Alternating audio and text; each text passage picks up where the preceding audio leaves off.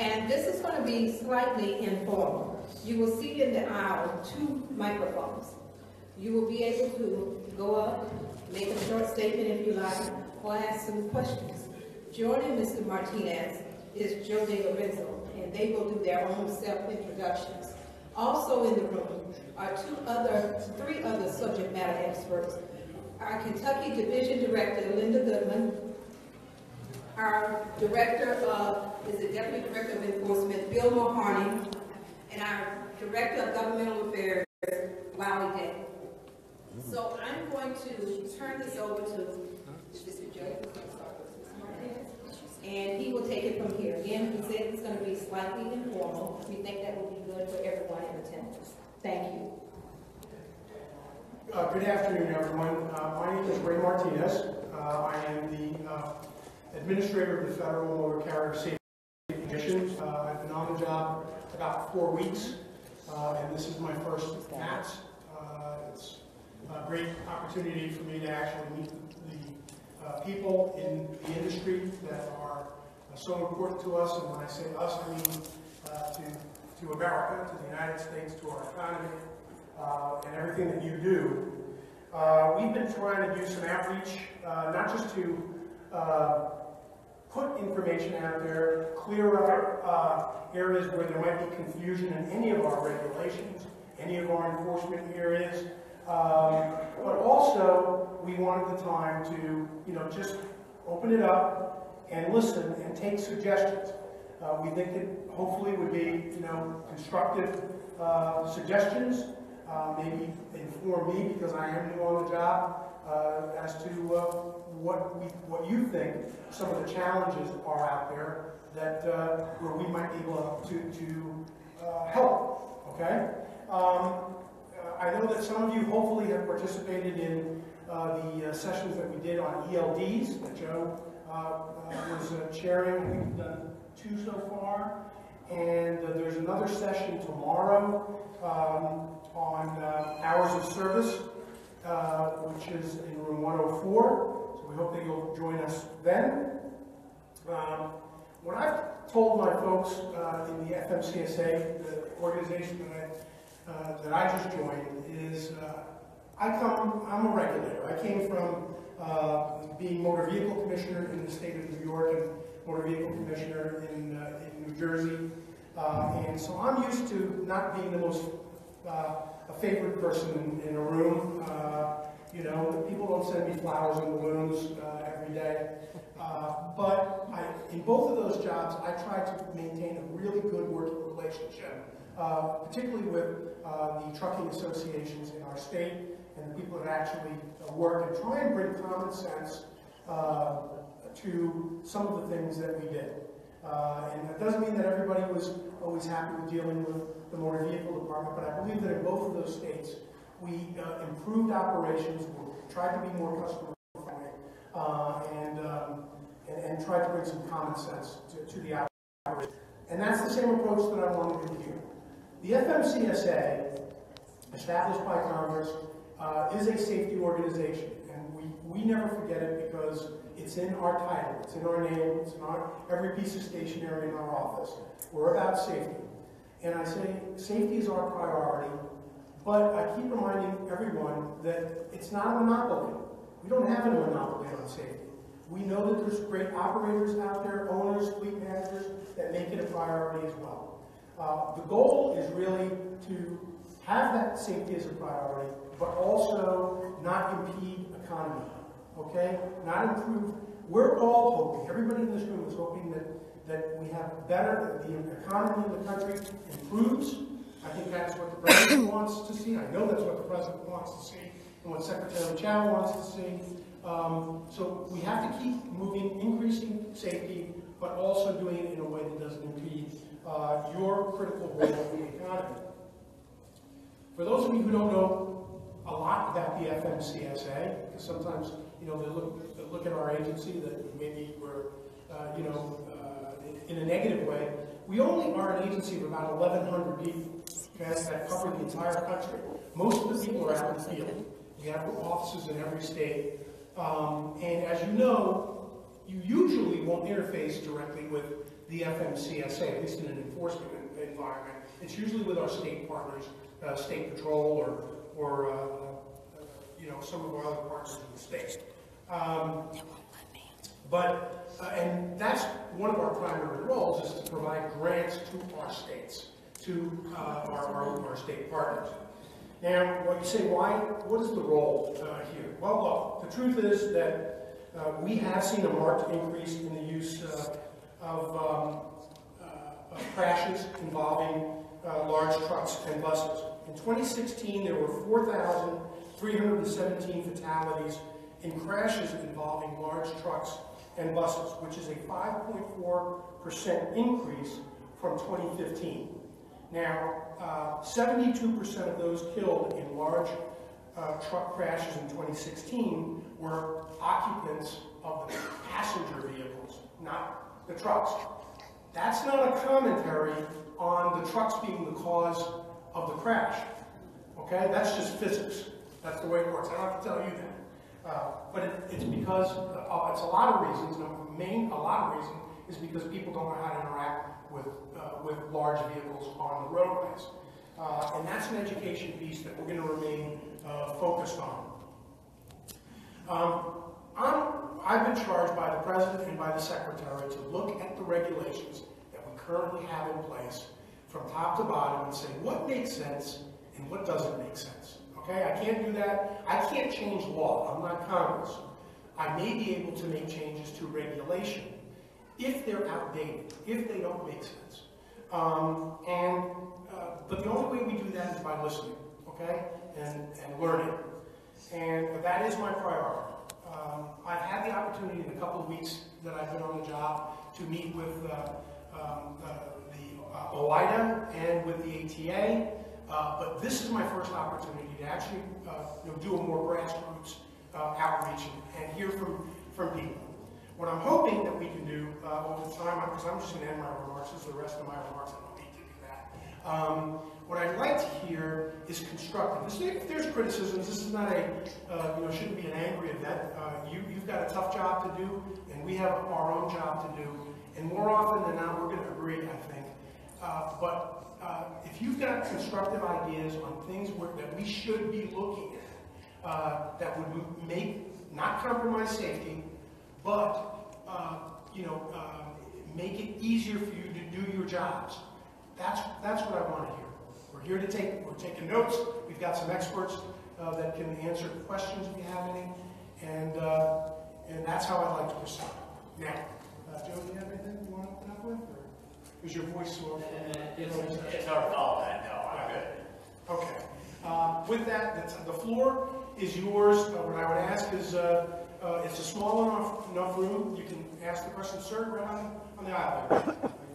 If you could speak up just so everybody can hear the question. I got a question. So my question is, I noticed that you can't go backwards, but is there any way to enforce the log books retroactively without instead of using the ELDs, using the log books for being able to verify it better, in opposed to the electronic system? It just seems like this way more complicated.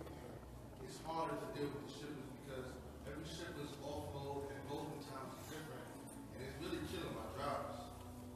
I just want to make a comment. Joe, you've got a more detailed answer to that, I'm sure. One of the things that ELDs, look, hours of service are hours of service, and he's got a whole session on this tomorrow. In 4 weeks, I've already realized, and you should also realize, that ELDs may not be the issue here. The issue is hours of service. And what I want to tell you is that that's what I'm trying to do. I want to try to get around to, I don't want to beat around the bush. That's a waste of your time, it's a waste of my time. And frankly, I'm not sure if Congress decides to take that up again. You never know what's going to come out of that. Once Congress starts looking at it, it could be good, or it could be bad. Okay? And so we may have some latitude to look at our regulations and see if there's things that we can do with regard to hours of service. It also points out clearly that there are some inefficiencies in this logistics chain that aren't your fault. You know, if you're stuck waiting to load for 2 or 3 hours, well, guess what? That's not good for you. Somebody's picking your pocket. I'm sorry to tell you. And that's not good for safety. And I don't want to pit one end of the industry against the other. But that also goes back to what I just said about the economy. Because you're so critical, and this industry is so critical to the economy, we can't have that type of inefficiency in the system. Okay? So if ELDs helps to spotlight that there's an inequity here, if there's a problem here, well, maybe we can use it to our advantage. But Charles, I don't know if you... Well, I actually have a question to come back with, because, so, I mean, they answered the questions, right? I think we all know we're not going to go backwards. You know, the Congress passed a law that's like we do ELD, so that's kind of where we're going to go. But what I'm hearing, and kind of to the administrator's point, is you're saying, so there's a problem with the hours of service because of my shippers and detention time. My question is, so what's the suggestion?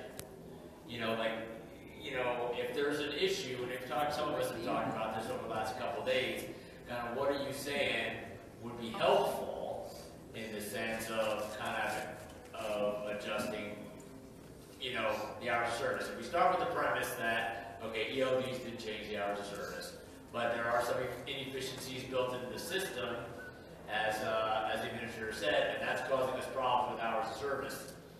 So if you were going to sit down and write it today, Stop you the know, clock. There's already a 14-hour clock. The 14-hour rule that you guys enacted ruined everything for us. It has nothing to do with the ELD. I've got a lot of friends that have... hang on one second.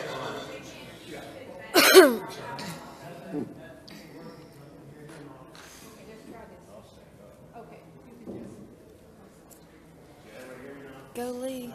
It has nothing to do with the ELD. It has nothing to do with the ELD.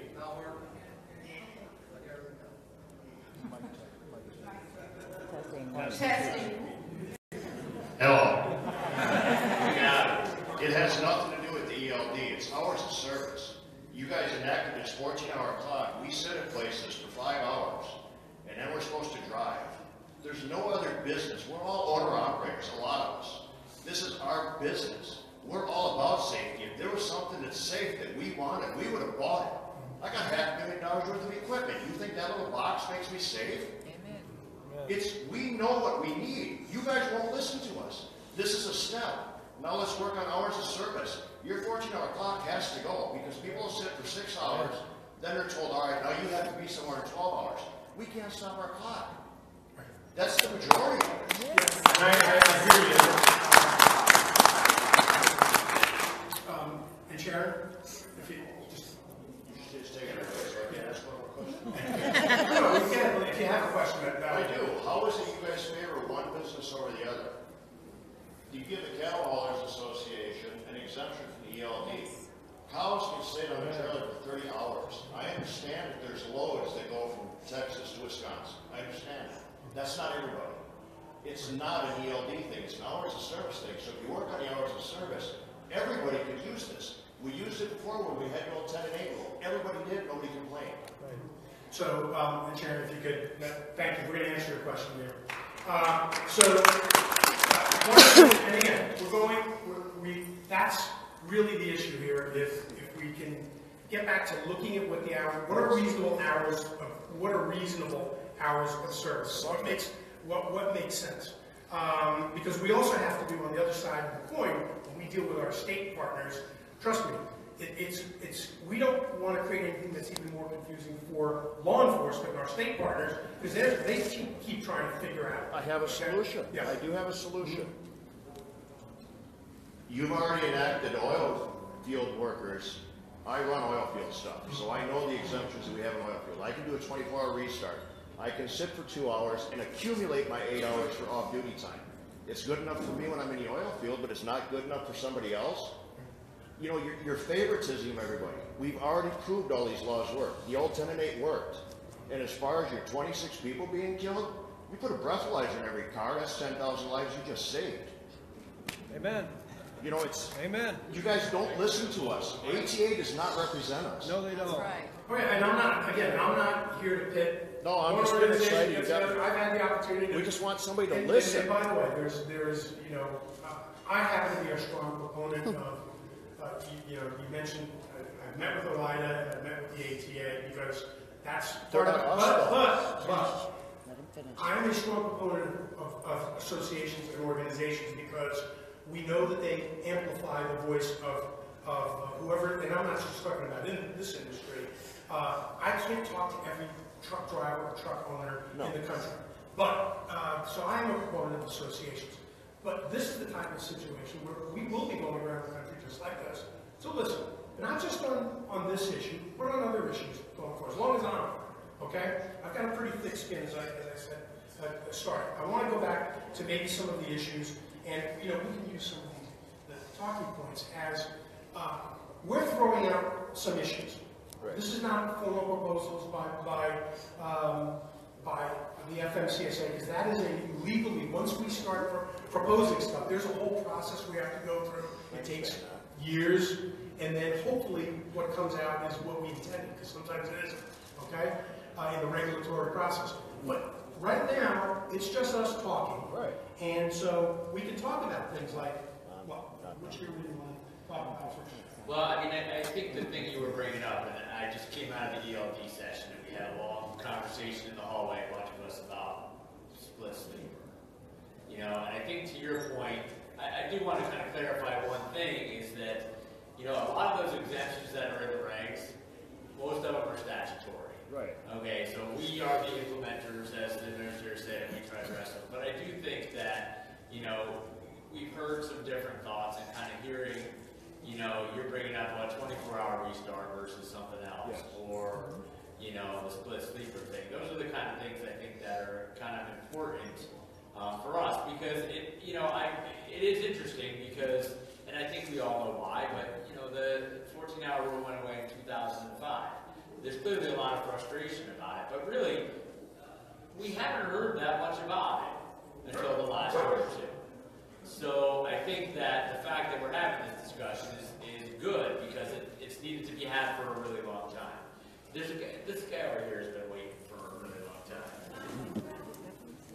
He was like the first one.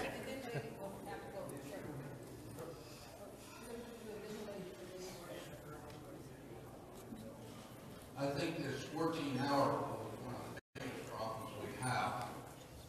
Consider it safety.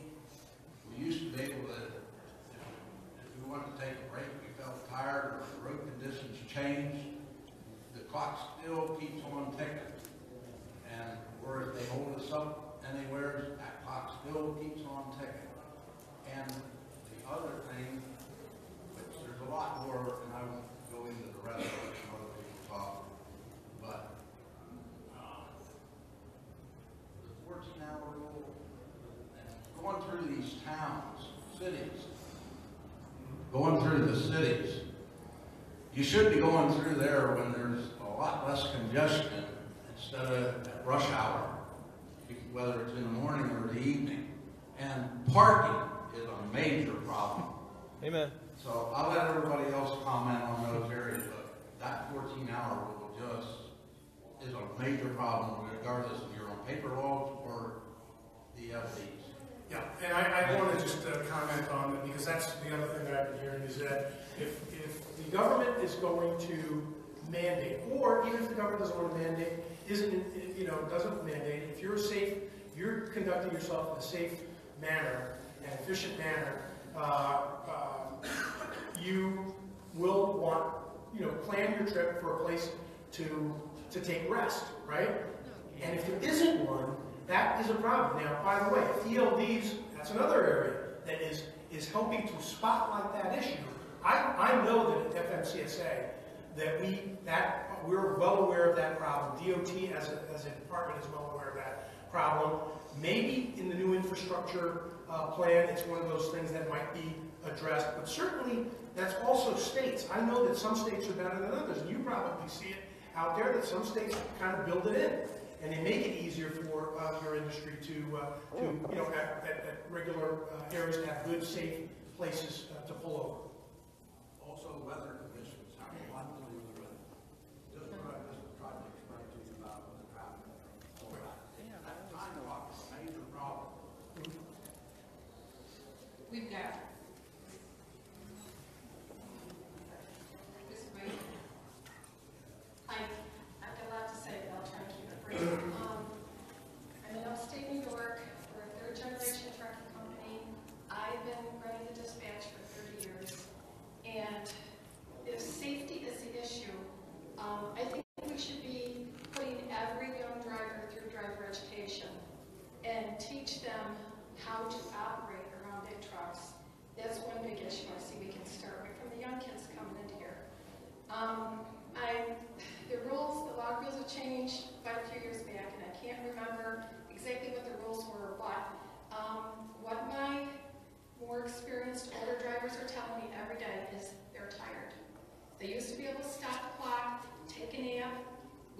rush hour traffic, you know, wait till that's gone, start back up again. That made a huge difference. My guys are tired.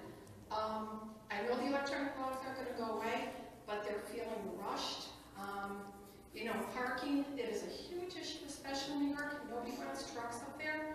My drivers are stopping their trips sooner to make sure they get parking. Either that or I'm reserving parking, $14.50 to $18.50 to park a truck. It's crazy. They can't park on ramps. It's not safe.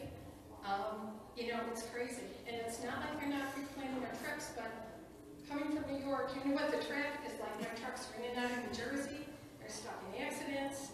You know, I'm up constantly now. Okay, can they stop here? But what we're doing is we're stopping them ahead of time to make sure, you know, even if they're 15 minutes from getting to the nearest truck stop, say Binghamton and Fultonville, they can't do it. And if they can just make it, I better be paying for the parking or they're not going to have a spot to park. So that parking is huge. But I really think they need to be able to stop this clock again. We need to go backwards. And give the drivers time to stop, take a nap, get some sleep, wait till the traffic dies down. That would make the roads much, much safer. And one other thing before I sit down, shippers. Shippers need to get on the bandwagon. For instance, 2 weeks ago, my truck was at Coca-Cola up in Vermont, or not Vermont, but New Hampshire.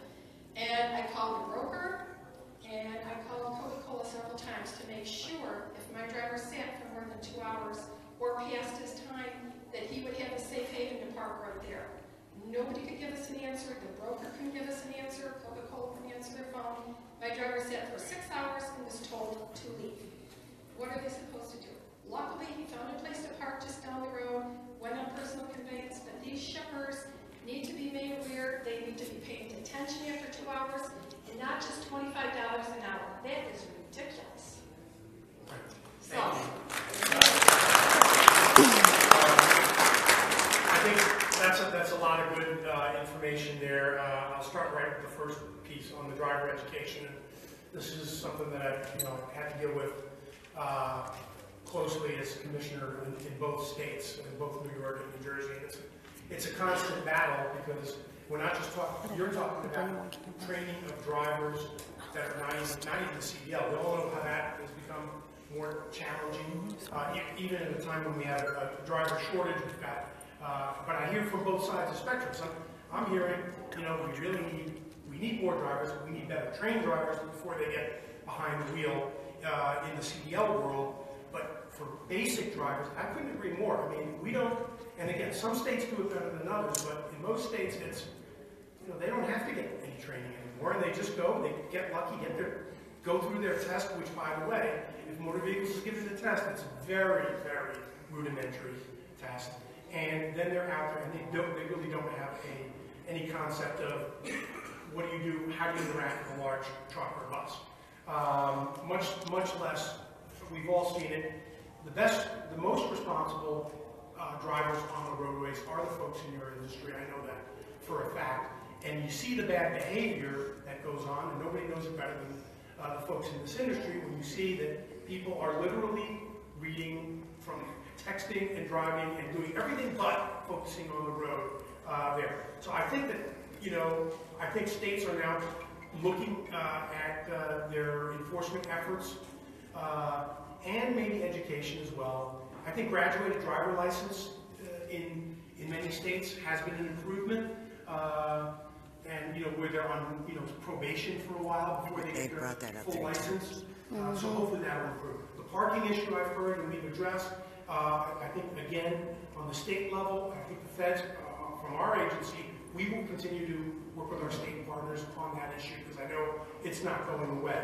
On the detention issue, I'm going to tell you that people may not like to hear this, but I think the ELDs actually are going to help you in this area, because that cannot be sustained, all right? That shows a glaring inefficiency in the economy, and they are picking your pockets by doing that. And in doing so, they're also making the roads unsafe. But why are the truck drivers having to be punished for what the shippers and receivers are doing? Well, I'm with it, but this is one of those situations where the economy is it will fix itself here. But at first, there's got to be an understanding of exactly what's happening, and once we have that data and it's clear to everybody, it will get rectified. And whether it's by government action or by the market. Okay? There was one other piece on that. What was the last? I want to just add something to what you were just saying, though, if I could, and then on the outreach. Something that we did that happened hand in hand with the ELD rule that a lot of people aren't talking about, and probably not talking about enough, and the administrator just referenced, is the responsibility of the shipper. On the same day that the ELD rule was published, we published another rule that for the first time gave us some enforcement authority over a shipper that causes an hours of service violation or some other violation of the regs. I will tell you, from my perspective, and what kind of I could do to help and what we can do to help, we have, I know it's happening because I hear it from you guys all the time, but we have had very little kind of action in that area, so to speak. And, you know, the education part of it is certainly helpful, and the, you know, kind of trying to, you know, work the inefficiencies out. But at some point in time, what I'm hearing from you guys is you need to hold them responsible. To your point, why are you putting this on me? So I think kind of as a group, we need to get together and figure out, you know, within the bounds of the existing kind of regulatory scheme, what we have now, rather than creating anything new or doing whatever. Just from my perspective, I don't think that we've done enough in that area, and it's something that maybe from my point of view, I need to do some more work on making sure people know how that works, how it should work, and what we can do for you if you get caught in those kind of scenarios, because there is some stuff that we can do to help, but everybody's been really focused on like ELD and trying to deal with ELD and ELD implementation, that maybe we haven't focused enough on the implementation of that authority. And that's exactly why we did those two rules at the same time. So what is that? How do you help in that situation? The shipper holds us until we're, you know, to our 13 and a half hours, and we've got 3 hours to find parking. We can't stay there. They haul our truck off their property. Right. What do you do about it? So there's nothing I can do about it right at that point in time. But if we find out about it, if they have, you know, violated that part of the regulations, which from what it sounds like you said, again, we have the authority as an agency to address it. Okay, how? What's the teeth? What are you going to do? I mean, it's the same thing that would happen to anybody. I mean, we can go after them investigatively and fine them for that, and you know, all the list of penalties that come along and with it. And see if there's a pattern. Because if it's a pattern of abuse, they're picking your pocket. I mean, I don't know another way to... How do we get a hold of you guys? It's FMCSA. Yeah, that's right. I thought he was going to give out my email address. No, I thought your phone number. How about your phone number? Your email. I mean, and what's one of the things that we can work through? I mean, to his point, on this particular issue, like if you were going to file a complaint, if you go to our website, there is a link to the complaint database. You can do it all online, or you can call the number, whatever makes you happy, and we get that complaint, and now we're connected. And so, in our work at headquarters, what we do is we kind of bridge those things out to the field staff that the administrator referenced, and we investigate those complaints to try and address them. So that's kind of how the process works. We have to have some way to intake it, make sure it has what we need to move forward, and then move forward. You know, we just need to sort that out. Yes, sir. Yeah. One of the things I wanted to say is, since public transportation, everybody, cars, trucks, you know, everybody, we all share the same roads. Why don't we all share the same laws? We have to have an ELD, four-wheelers, motorcycles, cops, fire department, ambulance. Everybody should have to have one, instead of them driving clear across the country with no regulations, and then they're causing us accidents.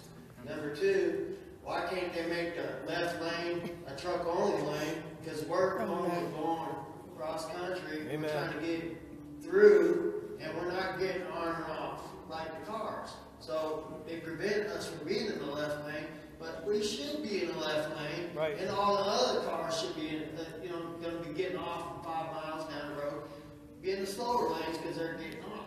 You know, make a truck-only lane, and we can get on down the road. That will help alleviate. Yeah. Amen. back there, Sharon, the gentleman in the back? Oh, okay. Yes, sir. Good afternoon. Thanks for coming down and facing the Lions team. My name is Bob Essler. I've been in this business since 1968. When I first started trucking, we had about 2 lane road. We didn't have a lot of interstate.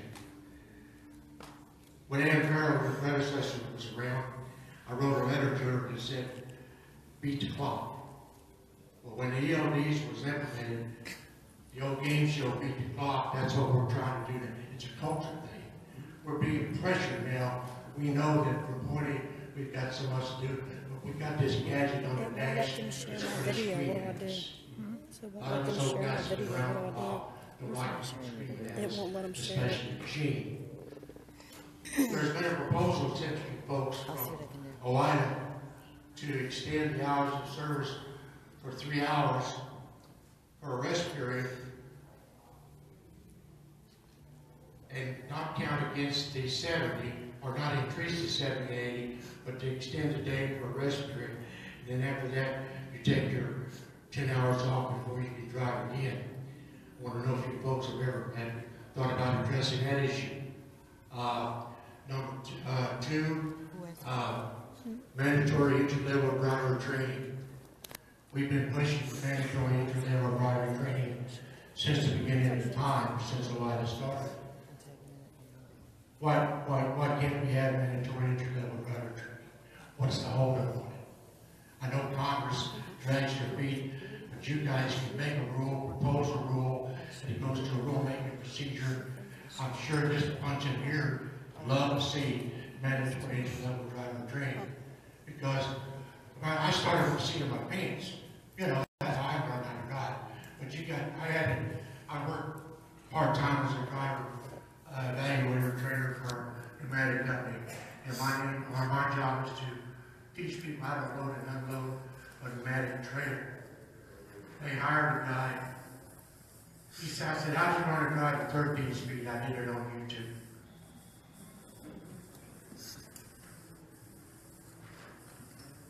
No said. Thank you. First of all, a comment on the pending submission that was already put forward by OIDA.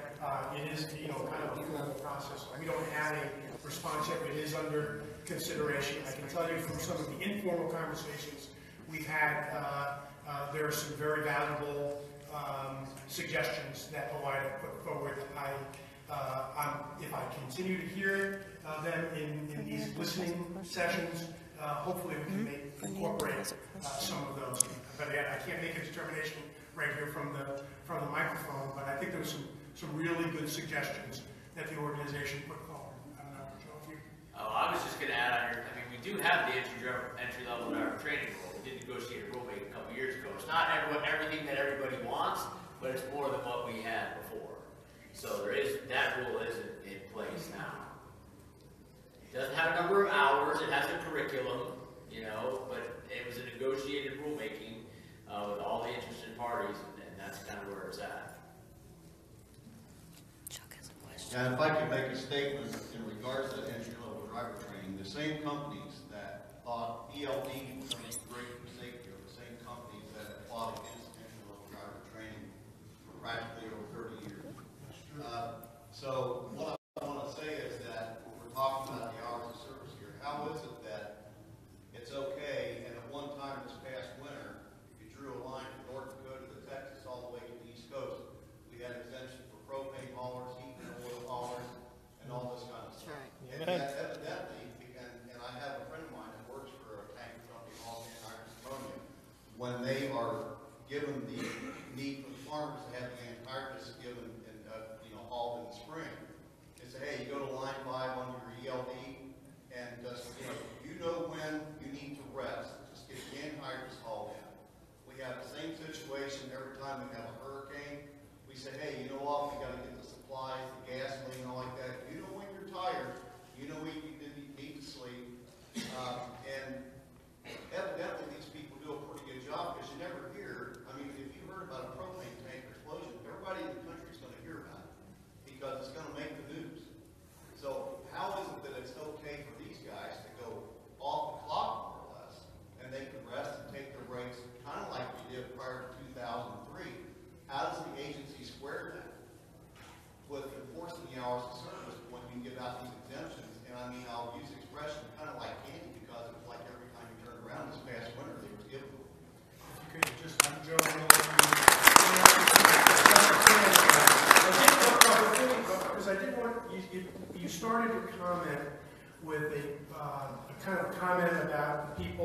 companies that thought ELDs were great, and they're the ones that oppose entry driver training. Could you expound on that? Because I'm new, and I'd like to know what you mean by that specifically. It would be the ATA, the Truckload Carriers Association, all the big mega carriers. And just like that's the drive right now for autonomous trucks. They want to get rid of the driver out of the truck because they don't want to pay them. And I mean, if you want to go to the pay and compensation level here, driver pay was adjusted for inflation from 1980 to what it is now. The average driver wage would be around $80,000 a year instead of $50,000. I wanted to make sure I understood that. Yeah, I mean, there's not a whole lot I can say about your question of exemption other than the fact that those situations where the emergency exemptions are issued are a balancing act. At that point in time, we have to kind of balance the needs of the emergency situation, be it being cold or whatever, along with the needs for safety and how that's handled. So we always have to make trade-offs in order to kind of really function as efficiently as we can. So I understand that people have some different feelings about how those things work, but it's a little bit more of a process than I think what it seems like when you just see the exemption get issued on the outside. And just so I'm clear on that, we don't have the complete latitude to just grant exemptions. We can only grant, we get whatever authority we have comes from Congress, and they tell us you can operate in this lane. You go outside of that lane, you have to come back to Congress. I think with those exemptions, those are for emergent situations where there's weather emergencies or things like that. It's for a period of time. So those are different type of exemptions that are granted. Sir? Yes. I understand that leads are going to stay. We're going to be a $2 billion business, more likely. But with our drivers that leave and go, we run through Atlanta all the time. And when they stop, they can't get back 30 miles. They pull off on a ramp for parking issues. And they get ticketed. Georgia charges about, if you're in the Brazelton area right there, it's about $150 when you get caught slipping on the ramp. Georgia has shut down most of their rest areas. They're not there anymore. There's no funding from the government for it. What do y'all plan on doing about that? Well, I'll tell you this, because this is particularly in the rest area or safe pullover area issue. It is related to something that's much bigger than our industry, your industry, and what we deal with. But it's the whole infrastructure in the United States, okay? Whether it's the state of the highways, the state of the railways, and that, I think by anybody's assessment, have had a decline. The President has been very clear about this, and he's put his money where his mouth is. And I think Congress and the President, this is one of those areas where they are, I think we're moving in the right direction. I can tell you from the FMCSA's perspective, we will use our position and our relationship with your industry to say, if we're going to have infrastructure investment in the country, here is what we are hearing from your industry, and that is we need to, as part of the infrastructure improvement on the roadways, on the highways, is safe pullover areas, safe rest areas. We can be an advocate in that regard, along with the associations that you may or may not belong to. And if you don't belong to any of the associations, then I would suggest you know your congressman and you know your senator, write a letter. It doesn't have to be fancy. Just say, listen, the country's going to spend my tax dollars on infrastructure improvement. Here is something that will make the roads safer and make the economy better. And that is, safe areas for us to pull over and be safe. So, does that help? I guess it does. No. But to me, parking is more of a safety issue than the ELD was. Yeah. They probably should have looked into parking before they put all these boxes on the truck and says, okay, now find a place to park. Because it's pretty much, this is what we're going to do. Tech companies and stuff don't care. They're making millions of dollars off of it. We go and park. We try to get into parking somewhere. They charge you, what, $15, $16, $18, depending on what time of night to park at a truck stop now. You spend $200,000 a year in fuel. They don't care. It's all about their money. We're left sitting on the side of the road where people get hit, killed, cars running in the back end of you. You can't go. You keep driving. You're going to get in trouble. And then there's your CSA point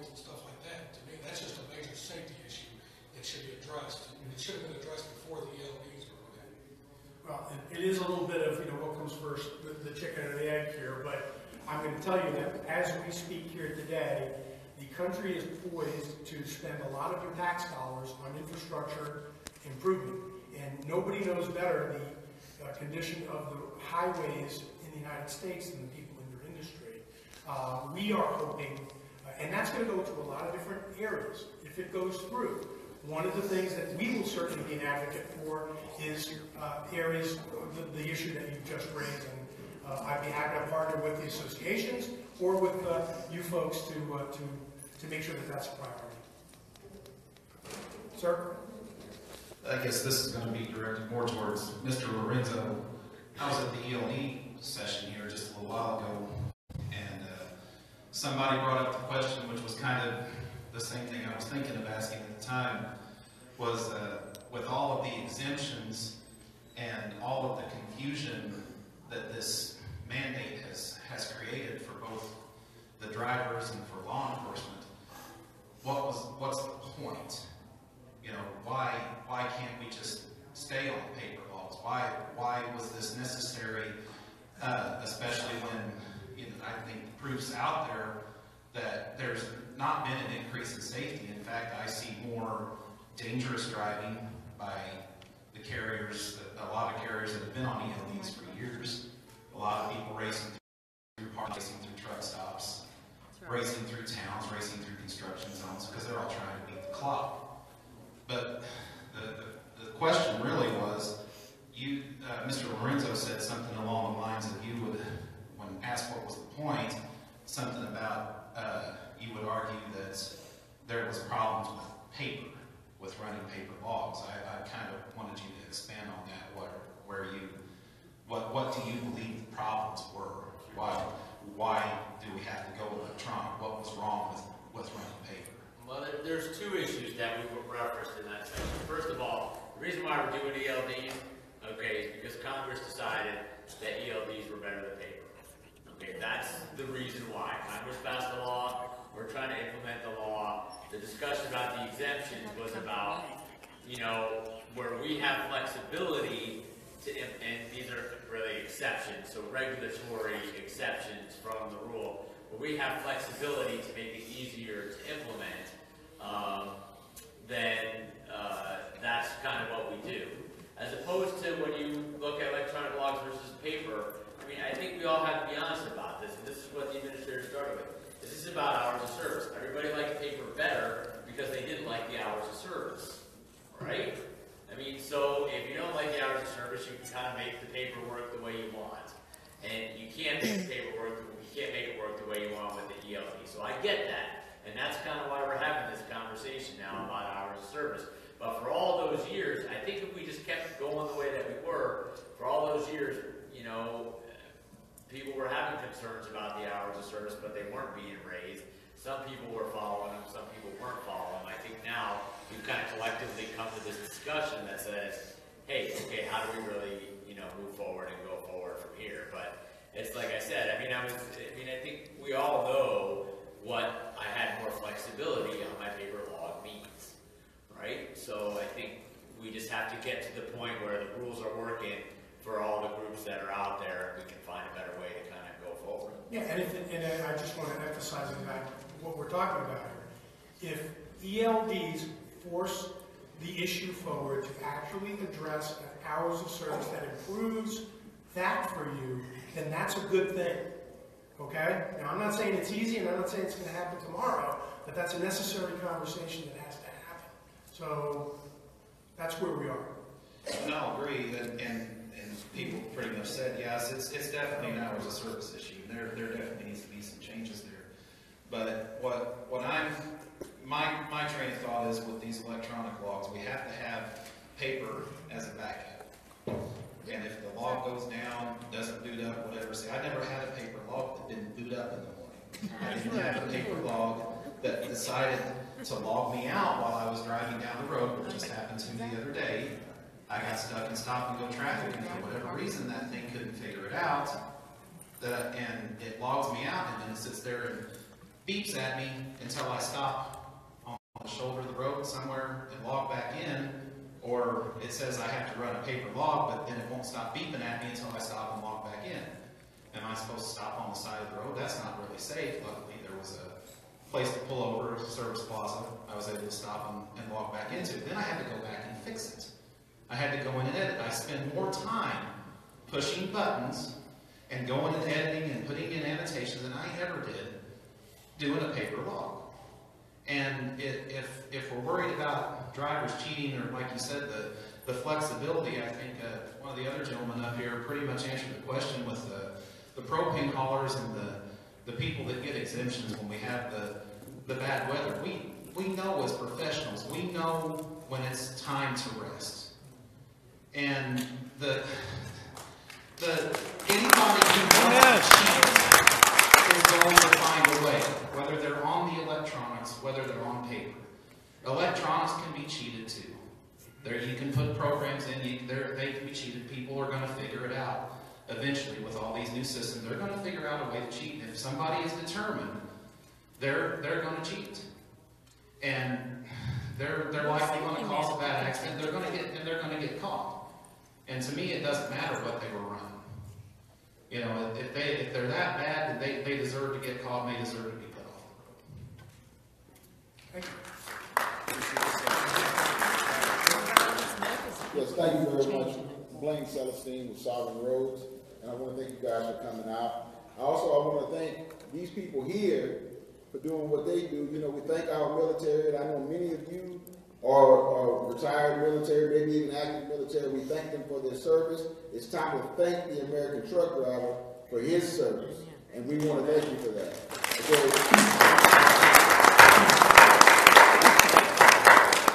Thank you. You threw out a statistic earlier, and I just did some rough math. You said there was around 4,000 souls that were lost in wrecks with big trucks. So I did some rough math on that. With 3.5 million trucks on the road and 30,000, truck-to-car interactions a day on the interstate, a car passing a truck or running alongside a truck, that's 105 billion interactions with one other soul every day. That's 38 trillion interactions. Now, those lives are precious. Those are our family that's in those cars. We realize that. But I don't really see the safety issue here. What I see is that these people need to be applauded, okay? Because that's a very, very low number, 4,000 people, as precious as it is, compared to how many people they are passing and running alongside on the road every day. The other thing is there are people, we have a petition right now that we're circulating regarding drivers being able to be comfortable in the truck on their off periods. When their APU is not working or their bunk heater is not working, they don't have adequate air conditioning. How can an unrested driver be a safe driver? You know, this is a very serious issue, and none of us, we should not expect these people to go home or go home to their truck and not rest in the same conditions that we want to rest in our truck or rest in our homes every night before we go to work the next day. All right? It's been some excellent points here, and I really appreciate everybody. Thank you very much. I just want to say I agree with everything you said. Yeah, on the logbook thing, I have guys that have been driving 25 years. They're not rocket scientists. Some of them don't have a high school education. Now you want them to do tablets. They can't even have a smartphone. What am I supposed to do with these guys that refuse to do it? They're going to quit. So when everybody quits and doesn't want to deal with technology, why is technology got to be shoved down a 50-year-old man's throat? Amen. Yes. Amen. Well, technology, I guess it's a very general question. I mean, technology marches on, and we all have to adapt. I mean, I've got a TV that I still haven't figured out. I've got a cell phone that I probably use about 20% of what its functionality is. But when it comes to business, you know, what I've also heard is that people, when they harness technology, they can work smarter and they can work safer. So that's it. That's just a general response. It's not to the to this. If you've got folks that that are not responding to training. All he is an employee in the business. He does not run the business. He's a cog in the wheel. He's an employee. You don't have people working on assembly lines that have to run the pattern. If parts and things, I mean, you're asking a guy with a mediocre mentality, not his fault, that makes $50,000 a year, contributes to his taxes, and now he doesn't want to work. So you know what's going to happen? He's going to quit trucking and work at McDonald's for $10 an hour. I doubt that. Or he's going to go try to get disability or something. You know, you're pushing people out of this business that have done this for 50 years like we're doing. I mean, yeah, maybe we're dinosaurs, but we're still getting the job done, and we need some respect. Amen. I don't know, because I've had to go through technology changes. I mean, look, I don't have the high. When I was commissioner in New York and New Jersey, I had organizations of 3,000 people who were not the highest paid state employees or the highest trained state employees, and we had to introduce technologies that it took some time, and frankly, some people didn't pick up on. These are people that work for you and you're in the motor vehicle offices. And I think that it happens in the private sector as well, whether it's something that government is implementing, or whether it's just because this is what the market, how it's changing. That's just a general response. I understand what you're saying. I just don't, I don't have a magic wand to say that we're going to stop, technology implementation in this particular industry. You're going to see in all different areas, you're going to see, developments in technology that we didn't have 5 years ago or 10 years ago. And maybe that's a way of kind of leading into the automated vehicle thing. I know that there's, I don't see automated vehicles on our roadways, going, next year competing with you. But that type of technology is already incorporated in those trucks out there. It's probably incorporated in the trucks that you drive today that wasn't there 10 years ago or 20 years ago. And when you go to buy a brand new truck, if you're lucky enough to do that, you're going to invest in the one with all the bells and whistles that you believe are there. And personally, if you own that truck and you put somebody behind the wheel of that truck, you're going to say, the person I want behind the wheel of that truck has got to learn that, because you're making a major investment in that. So anyway, that's my yes. Right there, Back in the back. My problem with some of this is, 1, hours of service. If we had really flexibility in hours of service, because there's times you're stuck in traffic and all your ELD is going tick, tick, tick, tick, tick, tick. You've run out of hours in the middle of the freeway. What do you want us to do? Pop the brakes and cross our arms and say, oh, officer, I'm out of hours, I can't move. What do you want us to do? We're in between exits. If we had flexibility in hours of service, all right, maybe I've had my 10 hours off, and I go 2 hours into my shift. Traffic is up the evening. I want to get off and take a break. Why can't I stop my clock, take my couple-hour break? Maybe I'm tired. Maybe I need a nap. Maybe I all of a sudden starting to get sick. We need flexibility and hours of service, and then maybe, just maybe, these ELDs will work. Why I'm totally against the ELDs is because the way they went about it. When the mega carriers want to put the owner-operators out of business, that's evil. I don't care how you slice it, it's evil. I agree. When a bigger company can put a little company out of business, that's evil. Amen. Amen.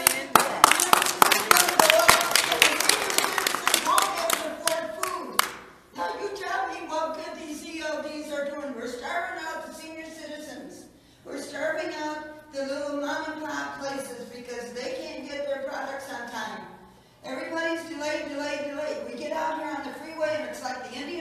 500. Amen. These people are running like a bat out of hell to beat the clock. Now tell me how safe they are. Tell me how safe these are going to be. When we can't stop when we're tired, we have to drive when we're tired? Really? So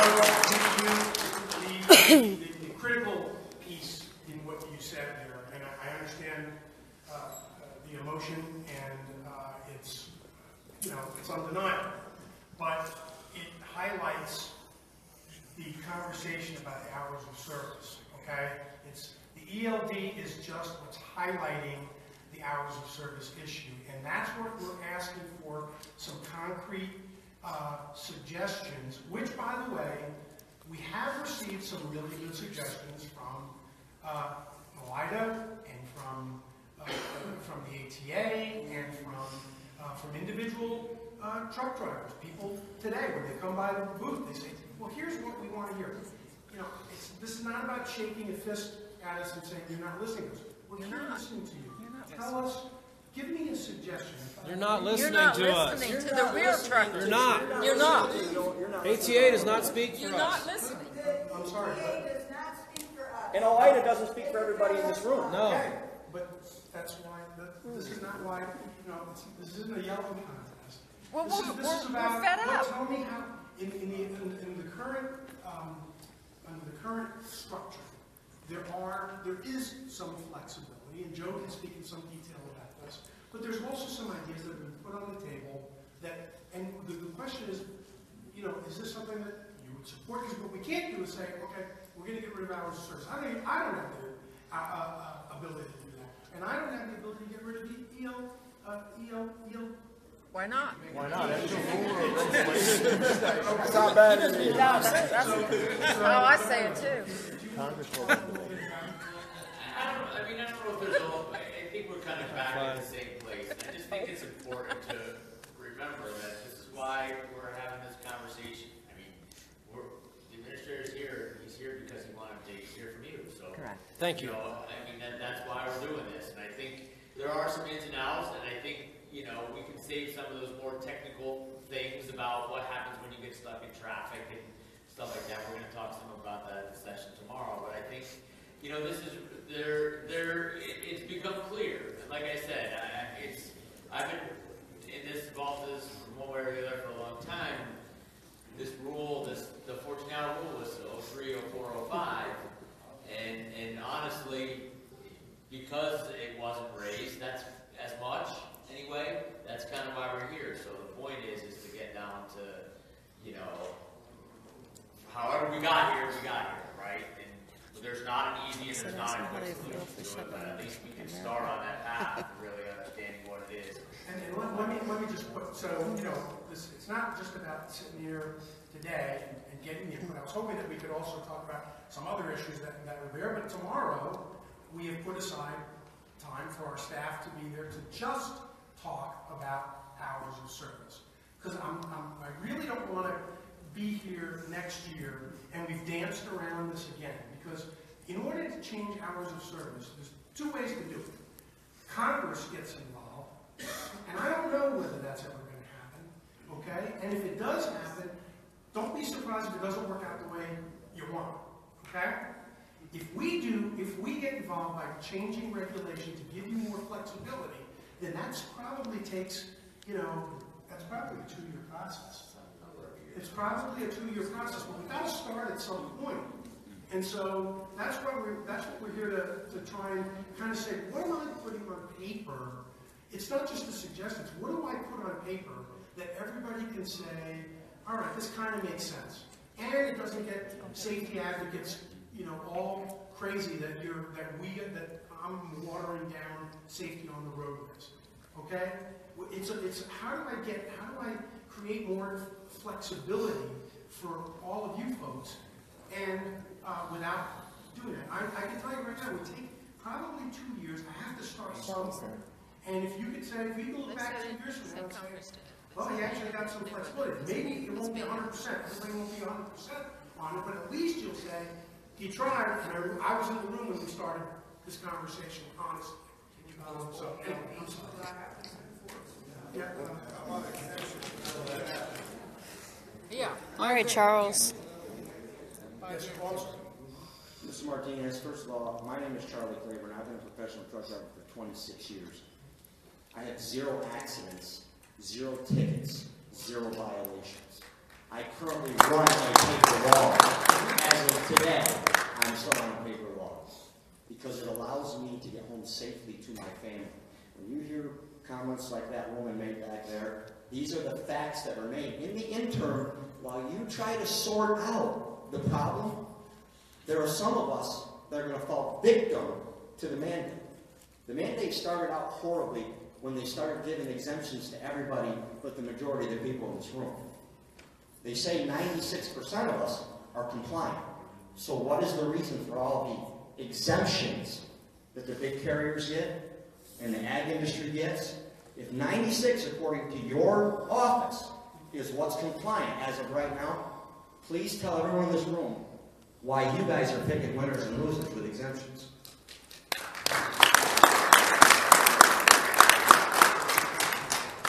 This is the question. What exemptions are you talking about? Ag haulers. Okay, ag Pick haulers. one. U.S. Express got one to allow people to do this. UPS got one for that. Okay. And just go down. You know them. You're sitting there. I mean, don't pretend like you don't know Well, who's got the exemptions. why don't you let me explain? And then, Well, you asked. What exemptions? Okay, so now that I know what you're talking about, I can answer your questions, okay?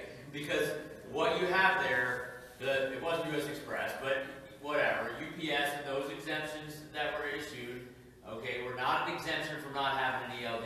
All those drivers are required to have an ELD, period. Okay, those exemptions were for some very specific technical issues. Okay, so the only exemption, there are 2 things out there that have folks that do not have to have an ELD. That's the ag waiver. Okay, so that's out there. There's been a lot of issues that have come up. You can agree or disagree, but that's kind of where we are with the whole transportation of livestock being very different than other freight. Right, wrong, or different, that's where we are with that.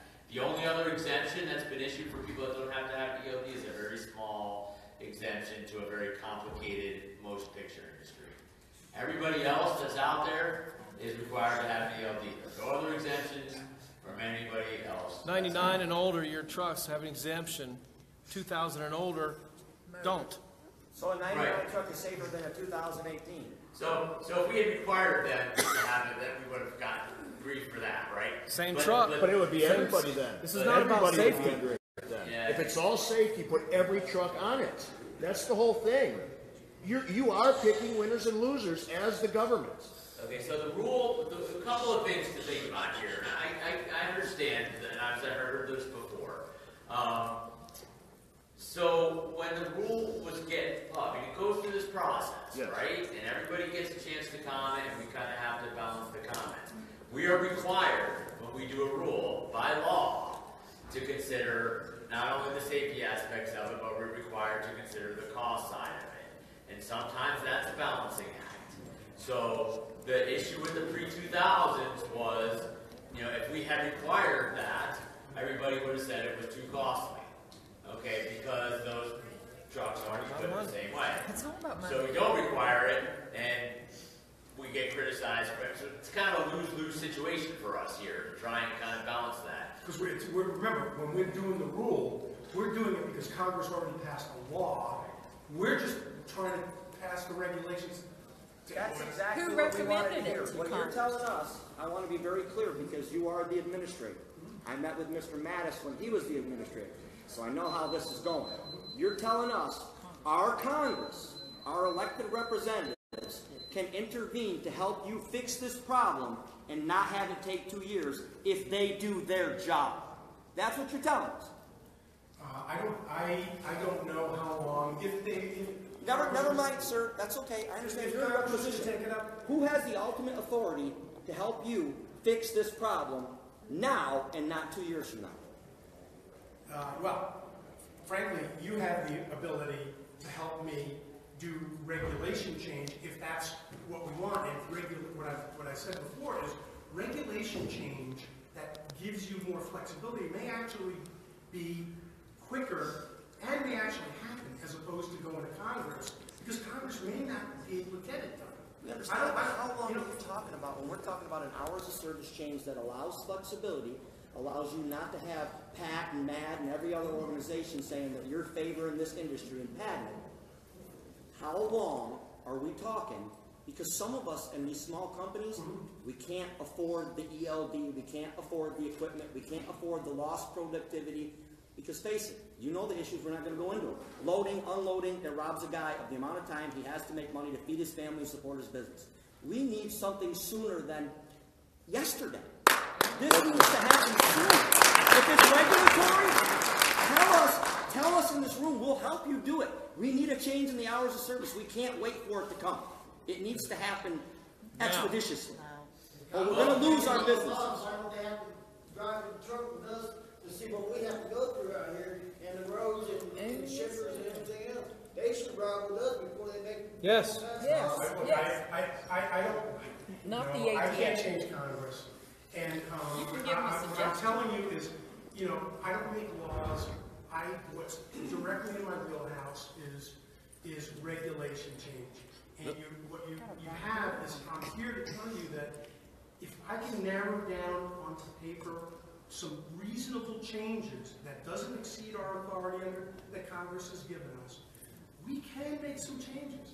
Okay, and I'm not going to give you a timing. I'm just telling you, regulations do take time. The problem is the timing. These small companies are going to go out of business. I hear what you're saying. More people are going to die. There's a lot of stress. Okay, hold on just a second. We've only got 30 minutes left, and I want to make sure all these people that have had their hands raised that want to speak get their opportunity to speak. So, is it okay if we move on from that point for right now? I'm just going to close it out just by saying something that the administrator said earlier, which is it was only just in the last couple of months that we got an actual petition for a change in the rule. So that's what it takes to get things started.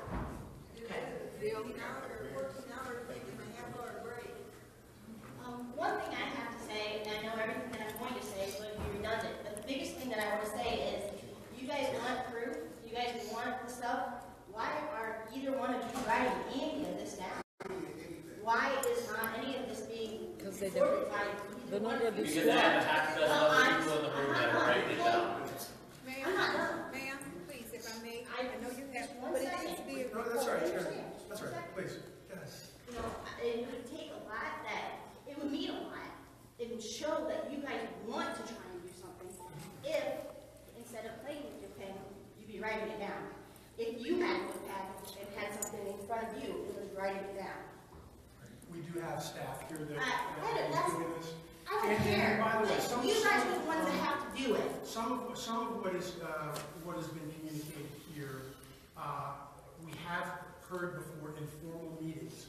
And some of it has been put forward, as I said before, by organizations that you're all familiar with, okay? And in letters to us. So this is an opportunity to hear you, and I'm sorry, I don't mean to insult you, to actually be listening and not distracted, you know, in any other way. A lot of this is information that we have heard before, but understand that as I said, if we're going to move down the path of regulatory change, then I do need to And it shouldn't be an if, it should be a when. You guys need to be taking the steps to do this. You are supposed to be their voice. I'm not a driver. I'm very into a trucking family. But you guys need to quit saying if and do something. If you're going to be their voice, you guys need to start doing something. Now. Thank you.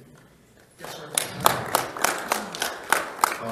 First off, thank you for your time and allowing us to have this platform. Got in the industry 6 years ago. Started with one truck. I've actually fell in love with the trucking industry, and it's actually changed my life, changed my family's life, and I've been able to start a consultation company to help other people get into the industry. I put 37 people in business in the last 2.5 years. My question to you is, this is a very vital industry to the world, the country. Transportation, getting stuff. We all know if the truck stops, the world stops. Is it possible, I just want an honest answer from the administrator, is it possible that this might have been rolled out prematurely? Because a lot of questions that I'm hearing asked aren't being able to be answered by you guys, and it's maybe not even your fault. But is it possible that this might have been rolled out prematurely and some of these concerns that these guys have should have been addressed first instead of, okay, throwing it out there, all this crazy stuff happening, everybody's in chaos, and then, okay, now we're going to go back and try to fix it and try to, you know, mend it up now. Do you feel like maybe instead of throwing it out there, maybe we should have put everything on the table and then rolled it out? I just want to honest answer. Yeah, we don't operate in a perfect world. Obviously, when a law gets passed, we get a certain amount of time that where there's a mandate that says, and you will do this, you know, in such and such time. I'm not sure what the time frame was before I was here, obviously, and that whatever the timeline is, that is what we have to comply with. And sometimes a shorter timeline does create confusion, but I'll say that, you know, that's kind of what we're trying to do. If we've gotten to a point where a large portion of our stakeholders are in compliance, what can we do to that other to get that other portion that's not in compliance? But then also, how can we improve the environment? And I think that's kind of what we're getting here is we're going to get to a point where we're actually addressing some more fundamental issues than I have an ELD or I don't have an ELD, and it was mandated by Congress. There's some more fundamental issues here that will improve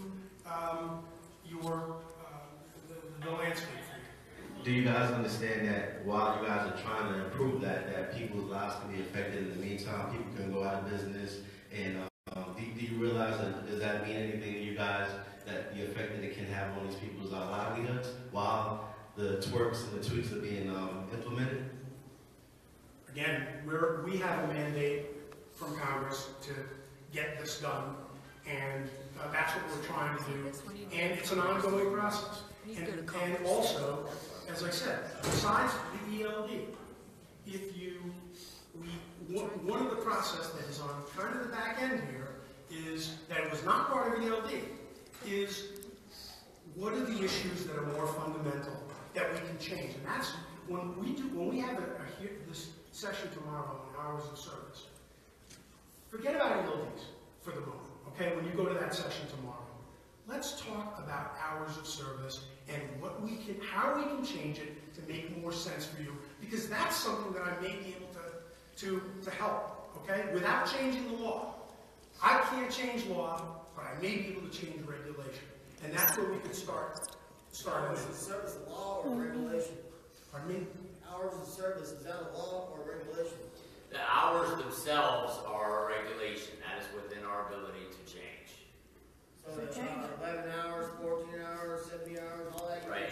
That's why somebody brought that up earlier. In 2005, whatever happened, we went to the 14-hour rule. That was a regulation. Congress sometimes gets involved. They change part of it. But in terms of, you know, if the question is basically, could we as an agency change the 14-hour rule? The answer is, if you go through the process that's prescribed by law, yes, we can change that rule.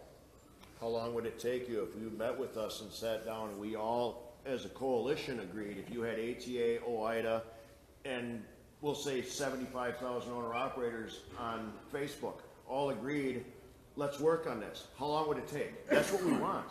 That's kind of what we're waiting for. If you get ATA, OIDA, and a group of owner-operators to agree, how long would it take you guys to sit down and say, okay, here's the new reg? There's a formal process. That's what we want to know. Again, we don't control. It's made of every agency. You just said you guys make the regs. Yeah. You just said you made the regs. So if we came to you, how long? Let me explain it really quickly. So yes, we can make the regs. Yes. The Congress passed the Administrative Procedures Act. We wrote that. Okay, that's how you make a reg. Okay. Yep. Okay. And in FMCSA in particular, there's a 3-step process that has to be followed. 3 public notices that have to be followed by that rule for it to be done. If everybody agreed on it, sure, it would go faster. If we started it today, as the administrator said, it's still going to take 2 or 3 years. Why? Because that's how long the process takes. Because you have to publish a notice, you have to take comment on it, you have to do analysis, because the Administrative Procedures Act requires all kinds of cost-benefit analysis, technical pieces that have to be done that take a really long time. That's what the rulemaking process is. We don't control that either. We have to follow it in order to But if you went back to the old 10 and 8 hour rule, you don't have to do a sleep study. That was in series for years. You know, all you have to do is go back to something like that. You just eliminated that study group. And as far as open comment periods, if ATA, OIDA, and another coalition agrees, we're the comments. In a scenario where everybody agreed on something, it definitely goes faster. No question. Turn your freaking trucks off. That's what it's going to take. In 2 or 3 years, the owner-operators that really have a business are going to be out of business, and you guys don't care. Yes, sir. Administrator Martinez, welcome to Louisville Middle Truck Show. I'm sure everybody here is glad to see you, even though they may have emotions that vary to a wide degree. Having said that, I think a lot of the folks that I've heard today have certainly made a pretty compelling case for some kind of grandfather provision on the ELD, which I know may or may not be challenging to you all, but I mean, it's sort of, to me, I think it sort of questions logical thinking to focus enforcement efforts and dollars and resources on time on drivers that count their safe miles by the millions. I mean, do we really think these folks are likely to go rogue at any minute? Having said that, some time back, OID put a petition in asking that for an exemption for small business operators that meet the category I've just described, those that have an established history of safe operation. I'm curious when we could expect to see a response to that petition and what that response may likely be. I can't tell you what it would likely be because it's still under review, and I think it's actively under review. I don't have a time frame for you, but I think you'll be hearing from us as soon as we get that done. So it'll be 2 to 3 years. No, that's not a 2 or 3 year process. All right. I know, calm down, though. I ain't gonna get too silly here today. I'm a very simple man, and we could talk all day about all the problems in trucking. I've been doing it over 40 years. Okay. Personally, I think you're part of the problem because you're a politician, plain and simple. That's all you are. I've sat here listening to you all day long. All I have heard is political answers from you. Several of these people have asked simple questions, yes or no questions. I don't think yes or no is in your vocabulary. You just keep running off at your mouth at these political answers. Now, here's what it boils down to me. I don't care what job it is on this planet, whether it's a doctor, a lawyer, a ditch digger, or a dog catcher. If you have not done that job, you have no right to tell anybody else how to do it. There has been nobody at the head of the FMCSA that has been a truck driver. And that's what it all boils down to. It's amazing to me how many experts there are in trucking that have never set their butt in a truck. But you won't listen to us. We are the experts. If you hold CDL in this room, raise your hand up in the air. Every hand up in the air right now is more qualified to hold your position than you are. Amen. We need a truck driver at the head of the FMCSA. That's right. I'll work with you on your payroll. Hello. My name is Greg Anderson. I'm a small fleet. I've been in the trucking business for 30 years. My dad before me on trucks. My grandpa before him on trucks. I've got a little food for thought. You know what a nuclear power plant is? Look at their regulation book and look at ours. We have more regulations than a nuclear power plant employee does. That's a little strange, huh? And my question is, name one thing that this ELD has made anybody in this room and in this nation and one thing gets done to make anyone safer. And that's all.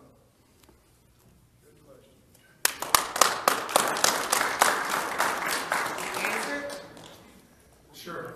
Well, Congress mandated these, and we're implementing it. And I guess it was referred to that if it eliminates the fudge factor and purposely incorrect entries, then I would consider that an improvement. But that may not be a satisfactory answer. Sir? Yes, sir. I'm sorry. Let me explain to you, if it helps the fudge factor, I got a 16-year-old boy who just went out here, he's done figured out a way to beat your ELD. These people selling stuff to beat the ELD. The A boards is cheatable. It's no different than running paper. If you want to put us all on the same playing field, get rid of the AOBRDs too. Because they're cheatable. ELD's cheatable. You're not going to stop the fudge factor. I think that's... Take a break because we're tired. If that's cheating, then we're cheating. If we're stopping because traffic is so bad we need a break, if that's cheating, we're all cheating. So you take your pick. It's the hours of service that need to be changed. Sir, hi. My name is Fred Raymond. I'm from New York. Been in this business for 45 years. I've heard a lot of good comments in here. I've heard a lot of comments that makes no sense. But my comment to you is, welcome to the industry. I propose, or would offer you an invitation to come to our facility, ride with our drivers for a week, a day, whatever, to see how your regulations affect minute-by-minute life of our drivers. Whether it be, I can't stop to go to the restroom, I have no time to stop for the restroom, I have to sleep in a dark spot that's not safe. Yep. All I ask is, come and ride with us. Where's your We're in Venice Center, New York, Central New York, in the Finger Lakes. No, well. And I can give you a brand new truck to ride in, driver with 40 years experience, never a ticket, or I can give you a 15-year-old truck, a driver with 15 tickets.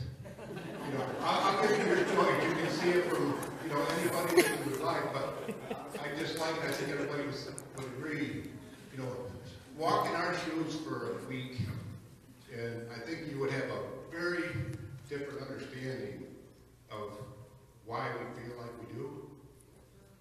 Thank you. And I know that Elida in our meeting I offered that specifically, and I look forward to that. As I do intend to go, I will be in New York, in fact, up in Saratoga, I believe, in a couple of weeks. But if we don't do it then, hopefully we can do it in the coming weeks. I do look forward to some ride-alongs as we go across the country.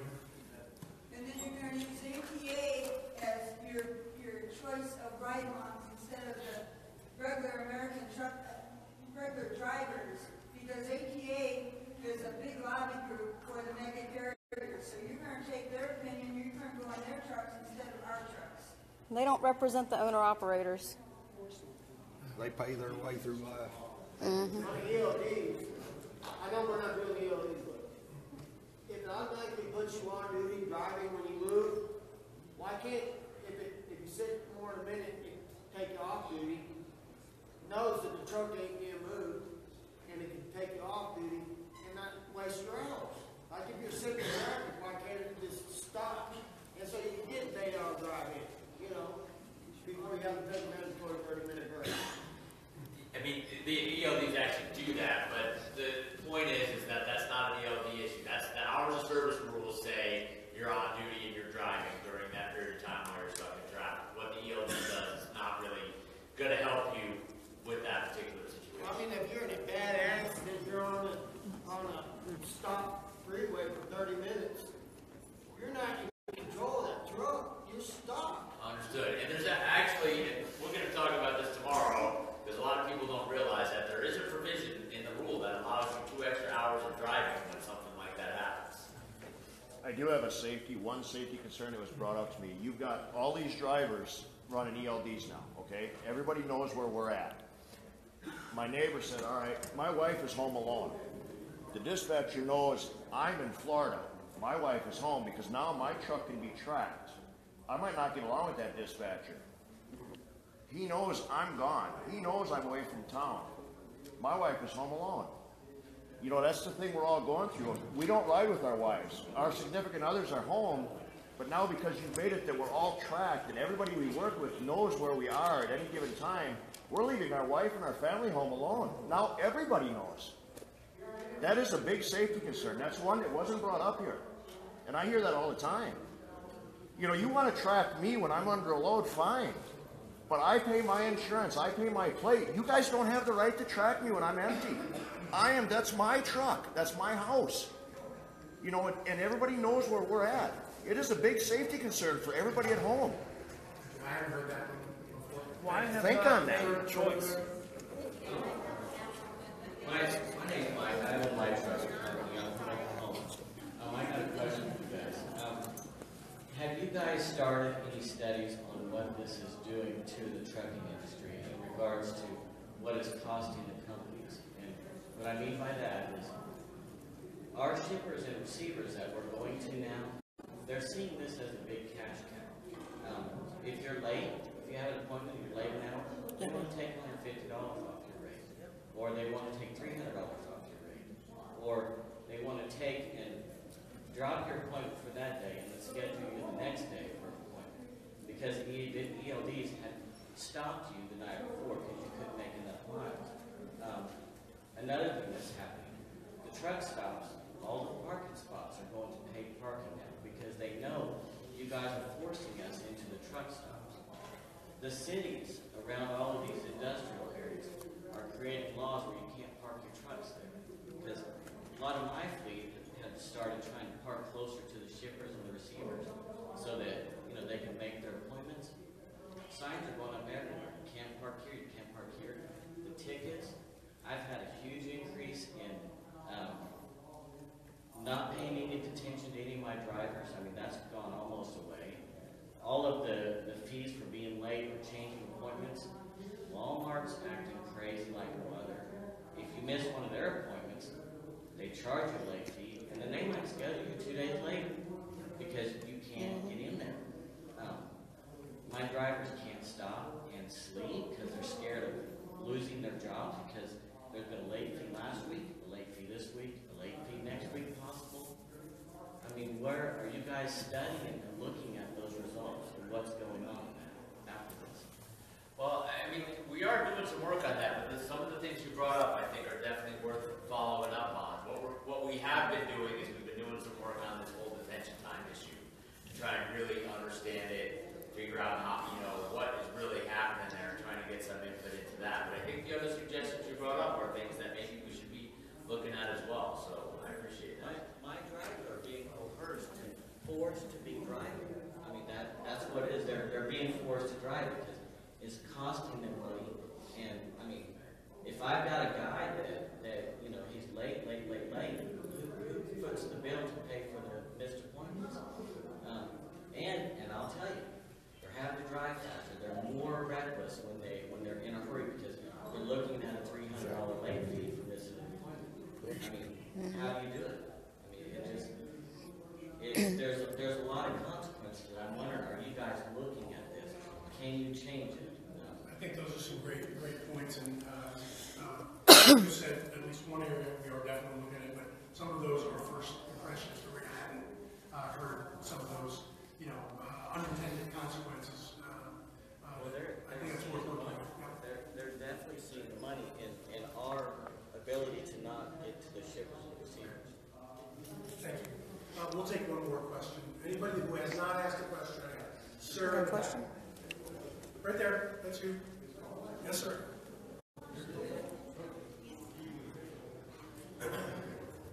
I've been in this business for 47 years, and it seems that we're having Congress, the government, it's a hard job getting them to understand that running the United States of America is a 24-hour day job. It takes trucks running nights, it takes trucks running days. You had a good program here just a while back before you implemented this last change. take off any time in that 24-hour period. And then you come along and you put a 14-hour window in. And I think everybody in this room will agree with me that that 14-hour window is ruining the trucking industry. We've got, I'll tell you what's going to happen. About 90% of the freight hauled in this country is hauled by owner-operators with 5 or more trucks. We've got a situation here where it's going to bring the country to a halt. Because guys aren't going to be able to get to their deliveries in time. Grocery stores aren't going to be able to get their groceries on the shelf. And the BDOs, these large mega carriers, can cheat right now. They've got a 2-hour grace period before they have to go to the ELDs that we have to go to right now. In the office, they can change those ELDs. I got a friend of mine that got one on the last day. I would say he's one of the biggest outlaws and one of the smartest guys I've seen. He got the VLD, he sets in his computer, he changes it however he wants it. Even he says it's even better than his old paper log. It's a lot easier. And he's one guy that figured out how to do it. And you just can't take and treat those guys. It's like for a 14-year-old or a 4-year-old child that's playing out in the sandbox and mom says, you played for 2 hours, now you got to come in and take a nap. Bullshit. We're adults. We're American people. We know how to run our body. We know when we're tired. The safest way to operate a truck is rest when you're tired and drive when you're rested. And I don't care if that's 4 hours and take a nap, drive for 3 and take another nap. I don't know what it's going to take to wake Congress up and the government in Washington, D.C. It's like we're a bunch of kids. You want to treat us like we're children. We're not children. We're adults. I've drove for 47 years. And this is the most ridiculous rule that I've ever seen come down the pike. Truck drivers are the most overregulated industry in the United States. When are they going to wake up in Washington, D.C.? Right. Do we have to shut Take that message back. Thank you. So with that, we've had some really good comments here today. Some that we've heard before that hopefully we can put forward and try and put together a plan to help you. On the other hand, we've had some new information that I frankly hadn't heard before. Okay, which is noted. This is not the end of the conversation, because you're going to see me if you go to any other conferences. I'm going to be out there. We are going to try to move the ball forward and help the situation for the American truck driver out there. I'm not insulted by some of the comments, because what I hear is frustration, and that's passion, and I appreciate that. This is the job that I wanted, and I'm here for hopefully for a couple of more years. I'll be back here next year, and you can tell me whether I made any progress towards your goals. Okay, but I do appreciate the honesty in today. Thank you for many of you stayed here the whole time. I hope you appreciate that this is what we came here for, and thank you for telling it like it is. I appreciate it. Thank you.